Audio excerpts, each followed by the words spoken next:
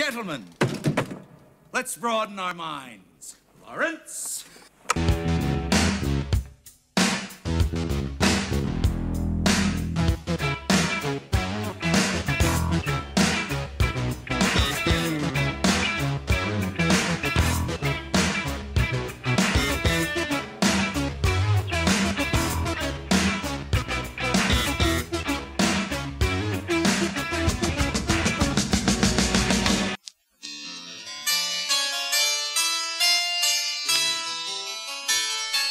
Dracula, Sovereign of the Damned, is an anime television film produced by Toei Animation that was originally released as Yami no Teo Keiyu Ketsuki Dracula in the year 1980.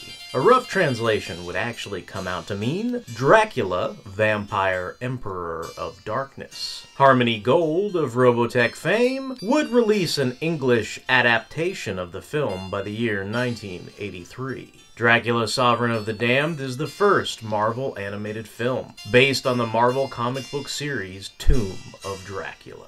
Based on Bram Stoker's novel Dracula, writers Stan Lee and Roy Thomas envisioned the basic conception of Dracula for Marvel Comics, and writer Jerry Conway and artist Gene Colan implemented that vision in the very first issue of Tomb of Dracula by the tail end of the year 1971. I read somewhere that you based Dracula's look on Jack Palance. Oh, he was a dead ringer for Dracula, as far as I was concerned. Dead ringer. And so I used him as a model for Dracula, and believe it or not, about a year later, after he did Jekyll and Hyde, he did Dracula as well. However, some official Marvel handbooks would point to the comic book Suspense, issue number 7, from the year 1950 as the first technical appearance of Dracula, since it comes from Marvel's publishing predecessor, Atlas Comics. Despite the somewhat recent revision, the Dracula that appears in Suspense would seem to be wholly unrelated to the Dracula that makes his first appearance in the premiere issue of Tomb of Dracula. The way artist Gene Colan envisioned his Dracula turned out to be prophetic, as he felt Jack Palance would make a great Dracula and patterned his art after the actor. Later in 1974, Palance would star as the Lord of the Vampires in a television movie that aired on the CBS network. I am Dracula, not the fool you've seen in your entertainment media.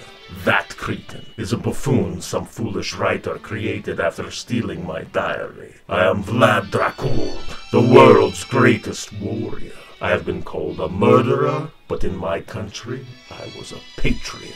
I rooted out the Turks who invaded us. I secured my country's borders. It was only then some damnable gypsy turned me into a vampire. The origins of Dracula in Marvel Comics and the anime both start with the notion that the story begins with the historical figure Vlad Tepes, or Vlad the Impaler. The story that Dracula may live again from the pages of the black and white magazine Dracula Lives, issue number 2, released in the year 1973, starts from this point. But in the Marvel magazine, he is sired by an old gypsy medicine woman who turns out to be a vengeful vampire. In the case of the anime film, Satan himself resurrects Tepes as the eternal prince of vampires, Dracula. I remember the first time I ever made a connection between the historical figure and the fictional character was in the 1992 film Bram Stoker's Dracula from Francis Ford Coppola. Also, despite Mike Mignola's protestations that he doesn't do well with caricatures of the actors, he and writer Roy Thomas created a wonderful comic book adaptation of the film. There's also the relatively recent film Dracula Untold, which I found to be quite an enjoyable origin story, detailing the descent of Vlad the Impaler from national hero to Lord of the Vampires.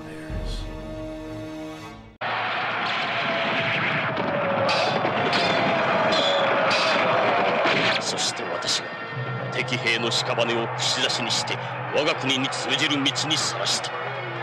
二度と我が国へ攻め込もうなどという考えを起こさせないようにと私の策略はうまくいった。 In the city of Boston, a satanic cult, the Scions of Satan, or the Black Mass Cult as they are called in the Harmony Gold dub, prepare to offer a female sacrifice to their object of worship. When Dracula arrives, having fled from Europe to Boston, he appears to be the answer to the cult's prayers. Since they mistake the Lord of Vampires for Satan himself, they offer up their visitor a new bride. With his glowing red eyes of persuasion, Dracula takes the form of a bat and spirits the girl away. The cult leader, Anton Lupesky, first appears inside the pages of Tomb of Dracula, issue number 45, by the year 1976. While the Harmony Gold English dub refers to Dracula's bride-to-be as Dolores, in the Japanese language version and original comic books, her name is actually Domini. Domini makes her debut within the pages of Tomb of Dracula, issue number 45, by the year 1976. And now, let all hearts join in joyous praise of Dolores, Bride of Satan! Hail Dolores, Bride of Satan! Hail Dolores! Hail to Almighty Lucifer! Hail to the coming of the kingdom of darkness! お聞かせください。花嫁ドミニに何かご不満でも。バカ者！花嫁ドミニはわしを装って現れたヴァンパイアの帝王ドラキュラがさらっていったわ。なんですと？ドミニはドラキュラが。The notion of Satan and Dracula competing against one another for a mortal bride tends to remind me of the final season of Penny Dreadful, where Dracula finally makes his play for the soul of Vanessa Ives. Satan first shows up to confront the Lord of Vampires inside the pages of Tomb of Dracula, issue 63, by the year 1977. With all the various versions of Satan and Lucifer in the Marvel Universe, one is hard-pressed to point to any particular comic book as his first appearance. Mystic Comics, issue number 4, from the year 1940, would introduce the Golden Age Black Widow, who was brought back from death to serve as the supernatural agent of, you guessed it, Satan himself. The Satan that torments the souls of Doctor Doom's mother in Astonishing Tales and Johnny Blaze in Marvel Spotlight is later retconned to be Mephisto from the pages of the Silver Surfer. The true name of the father of Damien Hellstrom, the son of Satan, is revealed as Marduk Curios inside the pages of Warren Ellis's Hellstorm, Prince of Lies, by the year 1994. Possibly the one they call Lucifer Lightbearer from the 2006 Ghost Rider is the real McCoy. However, Journey into Mystery, issue 627 from the year 2011, would appear to indicate that Satan's throne has long been abandoned, and that all others are merely pretenders to the throne. Whether this is Mephisto, Marduk Curios, or Lucifer Lightbearer himself, in the anime, Satan is none too pleased that Dracula has absconded with his intended bride-to-be and vows vengeance in the presence of the cult leader, Bishop Anton Lupesky. Patience, mortal! When the time is right, we'll fix Count Dracula! What do you mean? How long do we have to wait to get our revenge? I have a very special sort of revenge plan for our dear friend Count Dracula. I promise a revenge more cruel than you can imagine, but you are not to move against Dracula for 1 year, understand? I hear and I obey. Count Dracula, beware! When Dracula takes Domini away, his intent is to make her his immortal vampire bride. However, he finds himself unable to go through with his plan due to the pangs of love he finds himself feeling for the girl. There is a similar sequence inside the pages of Tomb of Dracula, issue number 47, where Dracula also declares his love for Domini, and is unable to bring himself to crush her throat. How can it be possible for a creature such as I to feel such a tender emotion as love? It can't be. But I must have blood. I can't. But I must have blood! Instead, Dracula preys on a number of random women to satiate his bloodthirst. The next day, one of his victims, whose skin has turned a cold blue hue, is shown on a television broadcast at a local bar. The report catches the eye of one Frank Drake. Frank gets a call at the bar from a mystery woman who he's about to write off until she reveals that she is aware of his secret ancestry. Too bad. You got a nice voice, and I'm curious about your looks, but it's just like I've been saying. Frank Drake isn't into mysteries, Buttercup. But Mr. Drake, or may I call you Mr. Dracula? Huh? What's that?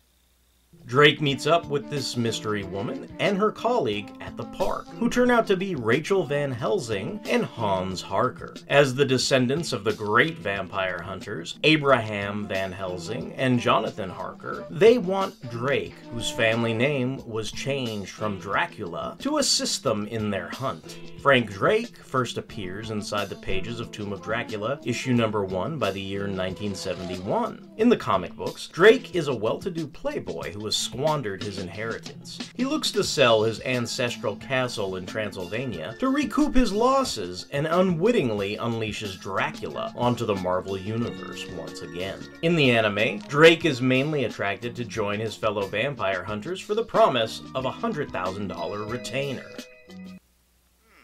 That's more money than I made all last week. But I'm afraid it's still not quite enough for me to risk my life for. Bye. How about tossing her in as a bonus? Rachel Van Helsing makes her debut within the pages of the Tomb of Dracula issue number 3 in the story titled Who Stalks the Vampire by the year 1972. As in the anime, Rachel is quite proficient in the use of a crossbow, which she uses on Drake when he tries to steal a kiss from her as some sort of bonus payment. Interestingly enough, inside the pages of Tomb of Dracula issue number 47, this same story beat plays out, not as the two characters are first introduced to one another, but as their longtime romance is coming to an end. If you ever try a trick like that again, I'll put an arrow right through your heart. You understand me? In the Harmony Gold English dub, Quincy Harker's name is changed to Hans Harker, created by Marv Wolfman, who would go on to write the remaining run of the title until the final issue. Quincy Harker makes his first appearance inside the pages of Tomb of Dracula, issue number 7 in the story titled Night of the Deathstalker by the year 1972. Quincy Harker is named after Quincy Morris, the Texan character involved in the climax of the original Bram Stoker novel. My name is Hans Harker, and I have some rather distressing information about your husband's past, which I think you should know. 蔵を完全にこの世から抹殺させるためには、たとえ地の果てまでも追いかけていくヴァンパイアハンターのリーダー。Quincy Harker. Quincy's German shepherd, named Saint in the comics, is called Elijah in the Harmony Gold English dub. Even in the Japanese language version, the dog that was raised to drink holy water and fitted with a crucifix around his collar goes by the name White God. 紹介しよう。我が愛犬ホワイトゴッドだ。ホワイトゴッド? How do you feel about that, Elijah?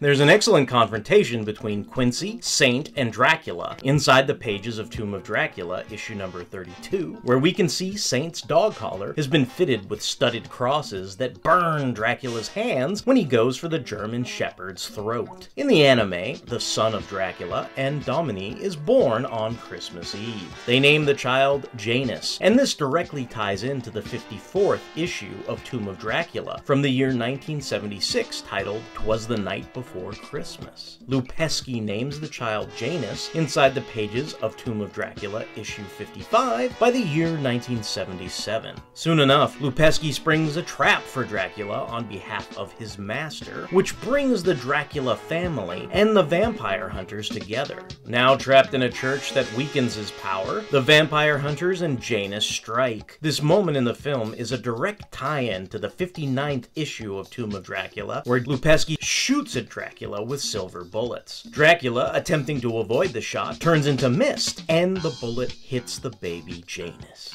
Enraged, Dracula slays Lupeski and begins to tear down the entire building. Frank Drake goes all Richard Dragon Kung Fu Fighter on Dracula until Domini convinces Dracula to end his assault on the vampire hunters. In the comics, where he crushes Lupeski's head all Roy Batty style, Dracula's killing rage against Harker and the others is more understandable as they conspired with Lupeski, rather than just having stumbled upon the scene of the crime like in the anime film. You know, people are super pissed off in a Japanese production when they utter this phrase.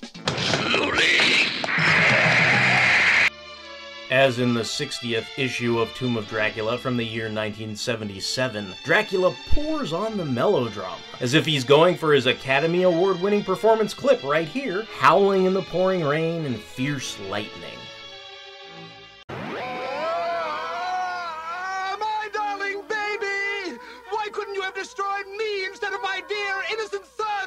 Mourn him now, with storm clouds! All nature must mourn the murder of Janus, my son! While keeping tabs on Domini, who vigilantly visits the grave of her child day after day, Drake, Van Helsing, and Harker observe his miraculous resurrection as a golden-skinned angel.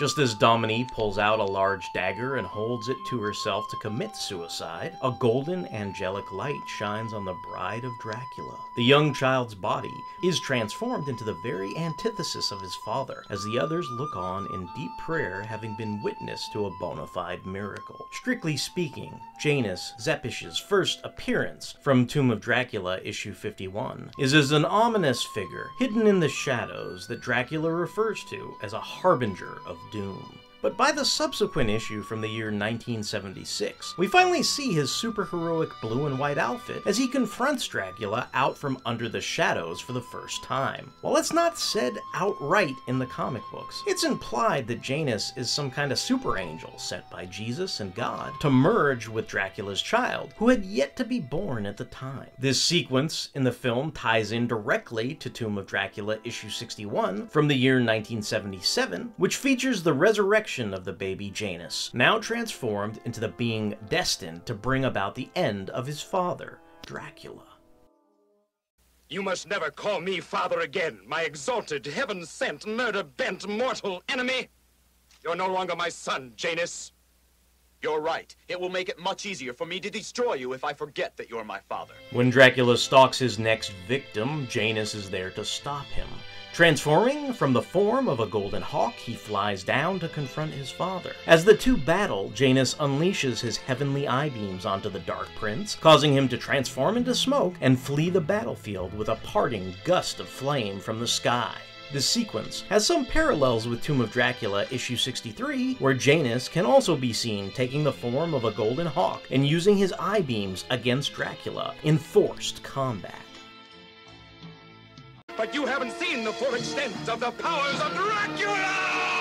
Later, Dracula and Domini are spirited away in flames to the realm of hell itself, where Dracula's immortality is stripped from him for turning against Satan by stealing his bride and conceiving a child of heaven. Patterned after Tomb of Dracula issue 64, only in the case of the comic book, it is the supporting character from the pages of Werewolf by Night named Topaz, who has the mystical powers to fend off Satan, rather than Domini, Dracula's bride, as it is in the film. However, by Tomb of Dracula issue 65, the end result is the same, and once they are returned to the earthly plane of existence, Dracula has become a mortal, powerless man.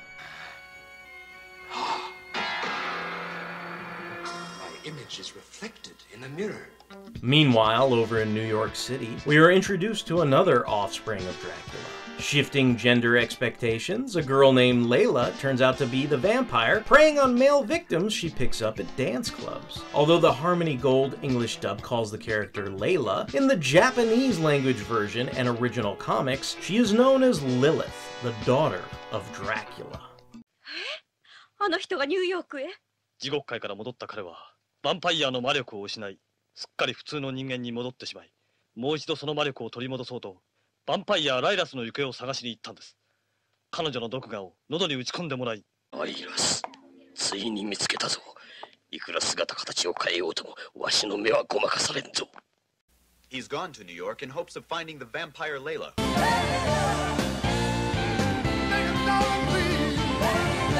As Janus has surmised, Dracula's plan is to seek out his estranged daughter Lilith and have her give him the vampire's bite once more. This echoes a panel from Tomb of Dracula, issue 65, where Dracula feels only Lilith is worthy enough to bestow the dark gift on him once more. These. So you want to be a vampire again. Glad to be of service. So, come to me, Dracula.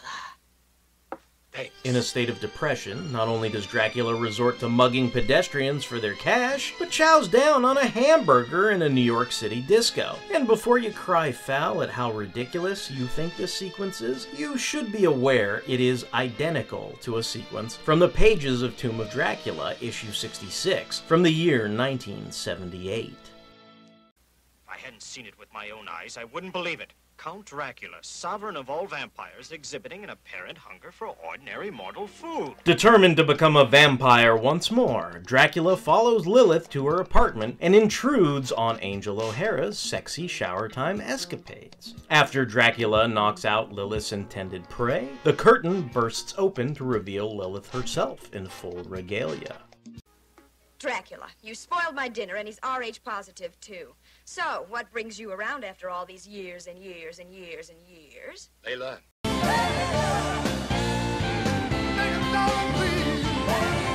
Lilith, daughter of Dracula, not to be confused with Lilith, mother of demons, makes her debut within the pages of giant-sized chillers, featuring The Curse of Dracula, issue number 1, in the story titled Night of the She-Demon by the year 1974. The daughter conceived from Dracula's first marriage back in the 15th century, Lilith was cursed by gypsies to be a vampire that did not fear the sun or the crucifix, and would be forever reincarnated to seek out the death of her father.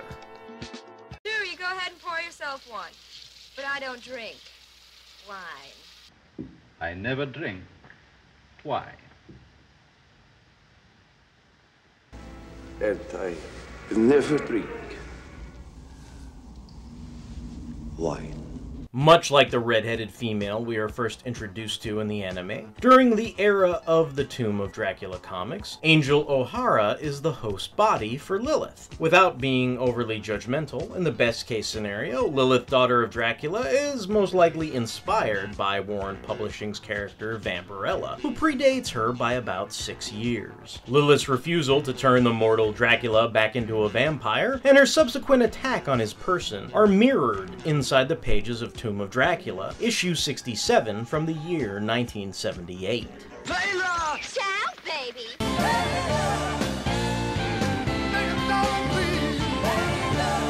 I think the best Lilith's ever looked in her 70s attire was the excellent Earl Norham cover from Marvel Preview issue number 12 from the year 1977. Worst case scenario, Lilith is a poor man's Vampirella in the Marvel Universe whose look was frequently updated ever since she first debuted in the 70s. There's the creepy suggestion of incest with her next look, which is even more akin to the skin Vampirella would show inside the pages of Tomb of Dracula magazine issue number 5 from the year 1980. By the year 1998, inside the pages of Dracula, Lord of the Undead, issue number 3, Lilith looks like something I can't quite place, like maybe she stepped off the set of The Matrix, Birds of Prey, Black Scorpion, or the Robert Palmer music video, Simply Irresistible, in a little latex black dress. I also think the David Finch redesign for Lilith from the 2007 one-shot Legion of Monsters, Morbius the Living Vampire is an incredibly sexy modernization that actually does not bring Vampirella to mind for once.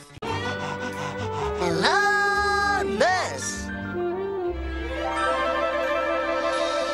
As Dracula walks off into the New York night, we can see Satan appearing overhead maniacally laughing, which echoes a similarly themed panel from Tomb of Dracula issue 68 from the year 1978. Dracula then decides his only option left is to return to his homeland of Transylvania to have one of his former servants re-sire him. However, the servant girl, called Melissa by Harmony Gold, laughs in Dracula's face and refuses him because the Vampire Legion now serve a new master. While the Harmony Gold English dub refers to this new Lord of Vampires as Tomo, in the Japanese language version and original comics, his name is actually Torgo. Torgo is first name-dropped by the vampire servant girl, instead called Marissa, inside the pages of Tomb of Dracula, issue number 68, from the year 1978. While Satan himself has restored Dracula to his vampiric form in the comic books, he is still a mortal human at this point in the anime, soon surrounded by undead vampire hordes who refuse to obey their former master. Dracula is forced to turn to the aid of young children for sanctuary.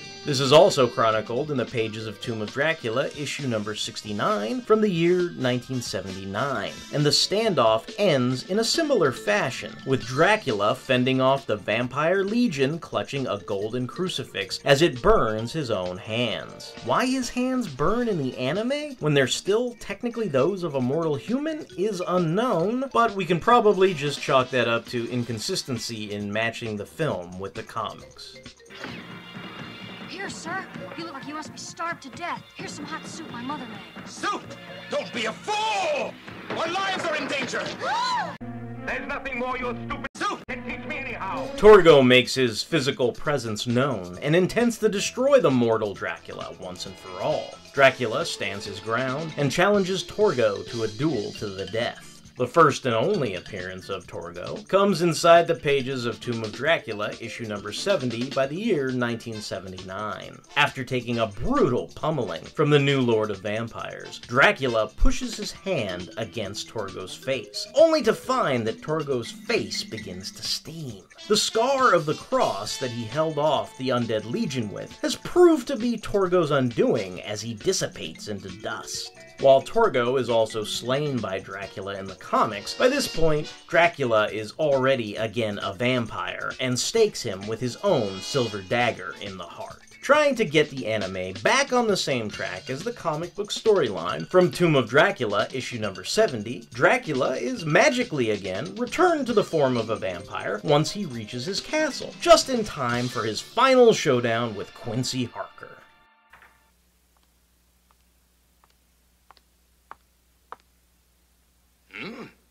What's this?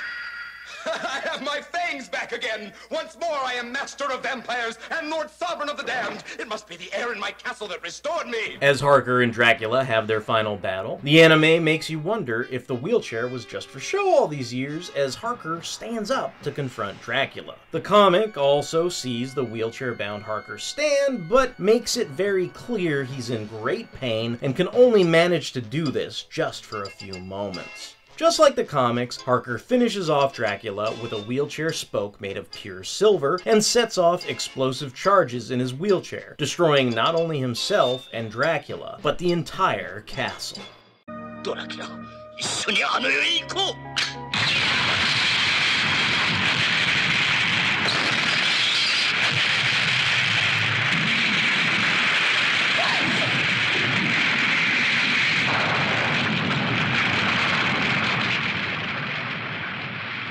The epilogue sees happy endings for Frank Drake and Rachel Van Helsing, as well as Domini, who has her baby Janus returned to her. While this is also true of the epilogue to Tomb of Dracula issue number 70, in the ongoing narrative of comics, happy endings don't tend to last. After the conclusion of the comic book series Tomb of Dracula, Dracula would return again in the short-lived magazine version by the year 1979. However, the Montesi formula storyline ran through issues 59 to 62 of Doctor Strange and effectively ended all vampires in the Marvel Universe. For a time. それにたとえ奴を倒したとしても、ヴァンパイアはまだこの世に大勢いる。まだまだ我々のやらなくてはならんことはたくさんある。 Sadly, Frank Drake and Rachel Van Helsing's happy ending was not to last either, as Van Helsing is turned into a vampire by Dracula, inside the pages of X-Men King-Sized Annual, issue number 6, from the year 1982. The annual was a follow-up to Uncanny X-Men issue 159, where Dracula seduces Aurora Monroe, also known as Storm. Although Van Helsing ultimately rejects the influence of the Lord of Vampires, the way they have Wolverine stake Rachel as the sun comes up seems to service Wolverine a hell of a lot more than it does Rachel Van Helsing. Rubbing salt on the wound, the 1991 Tomb of Dracula miniseries from Marvel Comics' epic imprint subtitled Day of Blood, Night of Redemption, not only suggests that Rachel turned into an easily seduced, broken down drunk, but that she was killed by some random vampires in the back of an alleyway. Reading something like that hasn't made me feel as bad about the ignominious end of a strong female character since Sharon Carter was killed off panel by showing Captain America her death on a VHS tape. There's also the somewhat Jean Grey, Maddie Pryor-esque X-Men-like notion that Frank Drake's new wife, Marlene, is either somehow possessed by the spirit of Rachel Van Helsing, or is somehow the reincarnation of Rachel Van Helsing. It's a disturbing book with dubious canonicity that is probably best left forgotten. I've waited a long time for this moment, Dracula. Frank Drake, of course, continued on as the leader of the Night Stalkers, a group of vampire hunters reimagined in the 90s during the Ghost Rider mega event, Rise of the Midnight Suns. Frank Drake's final fate is also somewhat inglorious, having never been actually committed to the printed page. From what I can tell, the crapfest that was Blade the Vampire Hunter was cancelled by issue 10 in the year 1995. From the letters page were shown the covers to the unpublished issues 11 and 12, and we can see that Drake was apparently to have been merged with his vampire partner Hannibal King and the current version of Dracula from the title. In an attempt to resolve the unresolved, the one-shot Blade Crescent City Blues from the year 1998 reveals that Hannibal King and Frank Drake survive an explosion that returns the two to their separate forms. However, Frank Drake hasn't spoken a single word ever since that incident, and it's insinuated his mind has left the building, so to speak. To end on a somewhat decent note, there was a nice nostalgic flashback to Drake's days as a Night Stalker, inside the pages of the Amazing Spider-Man 699.1 by the year 2012. How about it?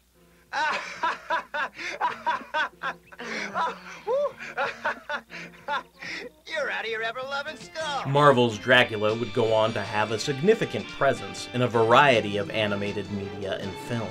In the year 1983, Firestar would be seduced by a suave Empire State University exchange student who turns out to be the Lord of Vampires in the Spider-Man and His Amazing Friends episode titled The Bride of Dracula. Much like his failed attempt to woo Storm a year earlier in Uncanny X-Men, Firestar isn't interested in what the Big D is selling. You are Firestar. And you are staying single. Even though the first issue of Giant Size Spider-Man from 1974 was later reprinted in 1994 as Spider-Man vs. Dracula, Spider-Man, ironically, never confronts the Lord of the Damned. In fact, only Peter Parker crosses the path of Dracula, with neither party aware of who they've just bumped into. It wouldn't be until the year 1997 that Spider-Man himself would actually confront Dracula inside the pages of Spider-Man Team Up issue number 6. By the year 2004, Marvel's Dracula had made his live-action feature film debut in the movie Blade Trinity. The big bad of the third film in the franchise, the character took the name Drake as a nod to his comic book roots, but otherwise the character bore little resemblance to his comic book counterpart from the Tomb of Dracula series of the 70s. I love the series. A more classic interpretation can be seen in the Superhero Squad show episode This Man-Thing, This Monster by the year 2011. Iron Man, Man-Thing, and Werewolf by Night team up to face off against Dracula. Even the title card for the episode replicates the cover to Tomb of Dracula issue number 1. A few years earlier, in 2009, one of the last great classic-looking Tomb of Dracula stories was told by Paul Cornell inside the pages of Captain Britain and MI-13. Even Quincy Harker's skull makes an appearance, as he used his soul to power a spell that would make sure vampires couldn't enter his homeland without being invited. The Vampire State storyline ran through issues 10 through 15 and sees Dracula staging a vampire invasion on all of Great Britain from the blue area of the moon. Tell me more about Dracula. The one-shot comic book, Death of Dracula from the year 2010 by Dracula's new shepherd, writer Victor Gischler, features a brand new look for the Prince of Darkness by artist Giuseppe Camuncoli. While it is difficult to reconcile Gischler's vision of Dracula, not to mention his reinterpretation of Dracula's son Janus as a pureblood vampire as opposed to an angelic defender, this new look Dracula has been the standard visual for Marvel's Dracula ever since. The one-shot led into a rather entertaining X-Men event titled Curse of the Mutants that featured an uneasy yet engaging alliance between Cyclops and the New Look Dracula.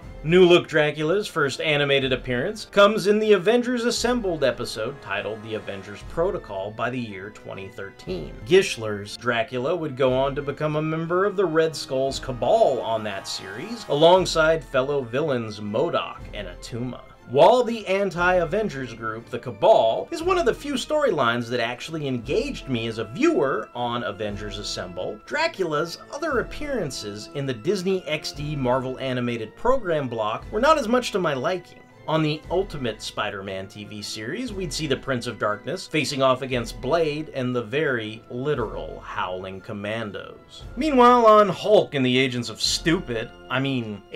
Smash series, a time-traveling Hulk encounters Count Dracula in 1890 London. Count Dracula? Didn't the Avengers Assemble show just establish that Cap says he doesn't like to be called Count Dracula? Count Dracula? Come on. We're talking the I want to drink your blood guy, right? Not Count, just Dracula. He finds Count insulting since he's king of the vampire nation. You can't just walk around.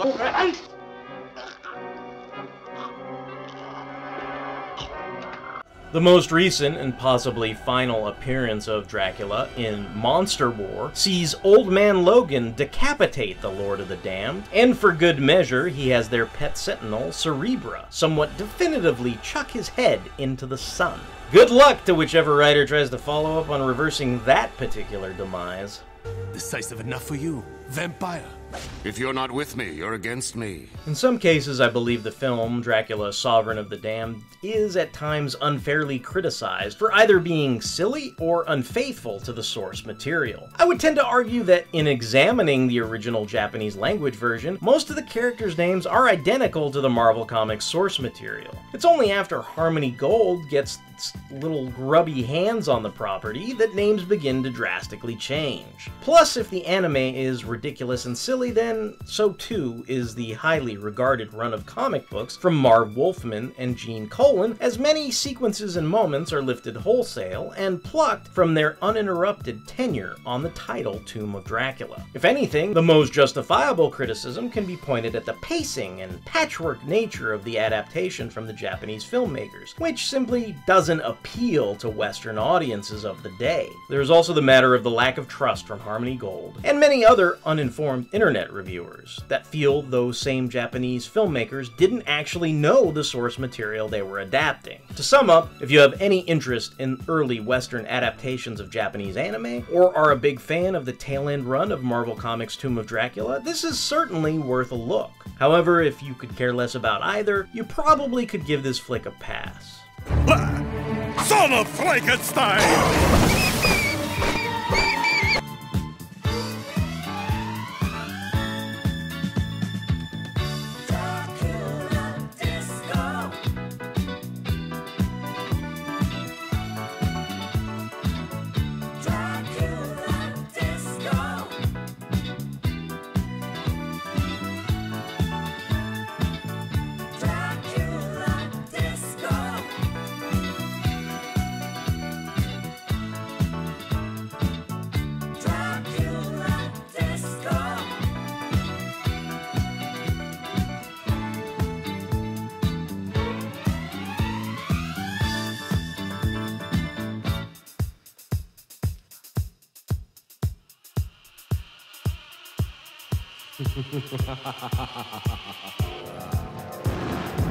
Good evening. Welcome. I am the Count Dracula. Please step inside. Do not be frightened. I will not harm you. Come and listen to the music. Look at the lights and welcome.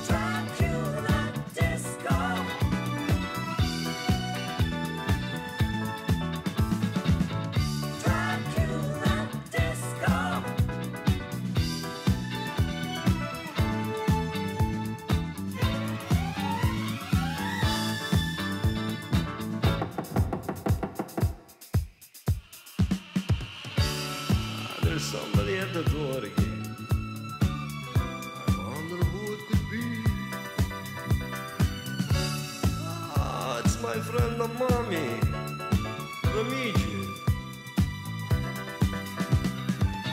I'm glad you could make it. Do you hear the music? See the lights? Let me welcome you to Count Dracula Disco. Dracula Disco. Dance, mommy, dance. Dracula Disco. Oh, you and Frankie make such a good couple. Dracula Disco. I like it like that. Dracula Disco. Later, Igor, later.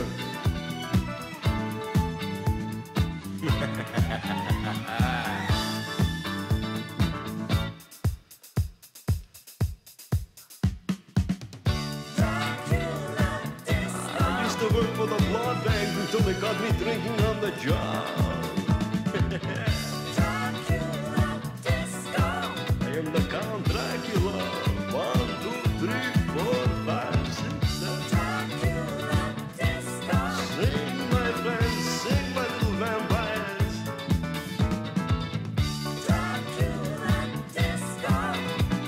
Disco, disco, dog, you fool. How did you get in here, that crazy dog? Dracula Disco. We'll have dog for dinner tomorrow night. Disco. You go, dance, you little fool. Disco.